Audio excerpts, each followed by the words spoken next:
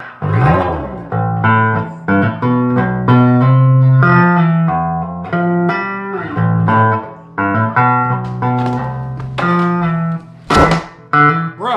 you are so oppressed, bro.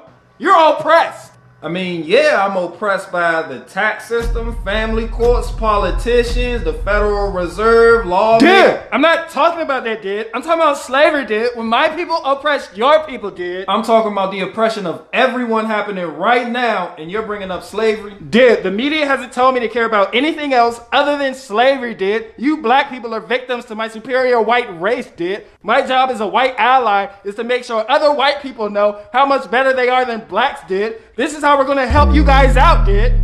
You literally sound like a white supremacist. Bro, I'm not a supremacist, bro. If I was really racist, do you really think I would remind you 24/7 how oppressed you are and how much more privilege my race has over your race, bro? Huh? Really, bro? If I was really racist, bro, I wouldn't be wearing these Black Lives Matter underwear, bro. I wouldn't have reported businesses for not having a Black Lives Matter mural, bro. If I was really racist, dude, do you really think I would constantly make you feel helpless against my race, bro? By constantly showing you how many times my race kills your race, bro?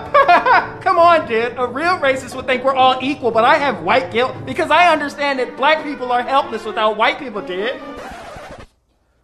Oh, Charlie! Bruh, who is Charlie, bro? I'm fucking dragon! You